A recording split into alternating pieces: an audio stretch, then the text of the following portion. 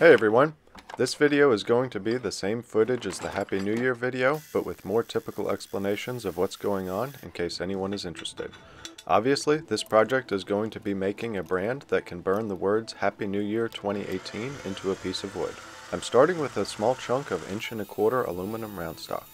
First, I'm going to face off, drill, and tap one side with an M6x1 thread to attach a handle.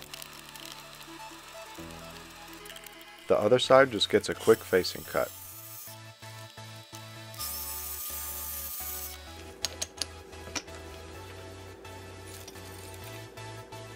Next, I just used a simple online image editor to create the text I wanted to have on the brand.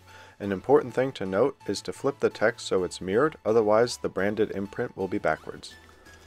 I then cut several copies in case of mistakes using a vinyl cutter, which I'll link in the description if anyone is interested.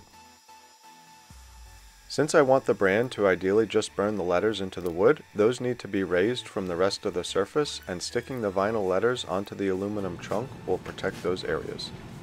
This next part has to be done carefully in a well-ventilated area.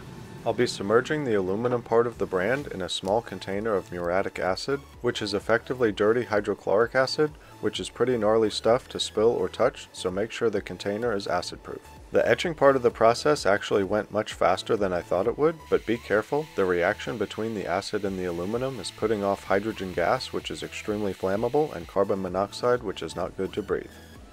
After a few minutes, I rinsed the part in a relatively large bath of water to dilute the strength of the acid to negligible.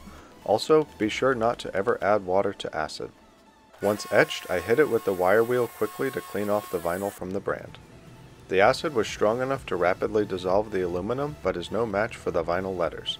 This caused all the surfaces of the brand to end up seemingly retracted while leaving the surfaces covered by the vinyl their original height. And that's it. Add a little heat without burning your hands and put it on some wood.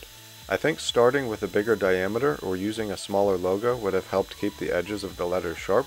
Also, leaving it in the acid for longer would have made it easier not to burn a circle in the wood with the letters, but for something quick, I think it worked out pretty well. Thanks for watching, hopefully this was helpful, hit that thumbs up if you liked it, and be sure to subscribe if you're not already.